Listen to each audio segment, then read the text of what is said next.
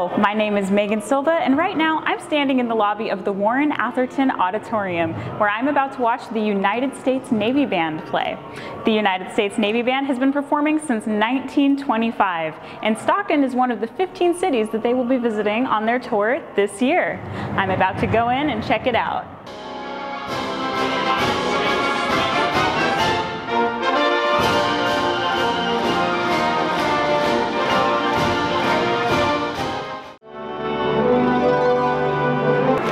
With a few people during intermission to see what they thought about the show so far.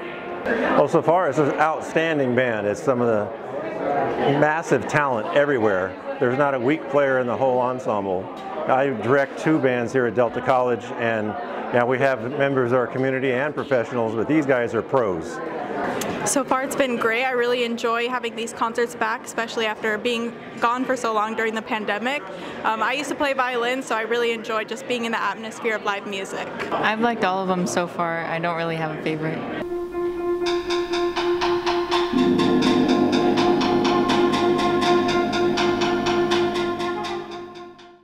After the performance, I had the opportunity to speak with Chief Musician Adrian Welker and Captain Kenneth Collins.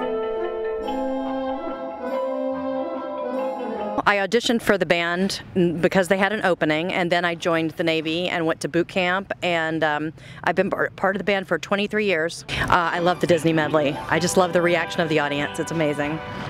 We're just really thrilled to be out here in California, and thrilled to come to your venue.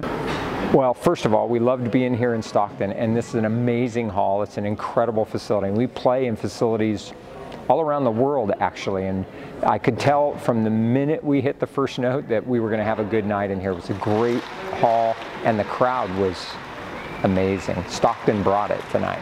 We get as much out of it, I think, as the crowd gets out of it. We feed off of each other. I mean, music is a tool that we use to communicate. It communicates across demographics. It communicates across cultures.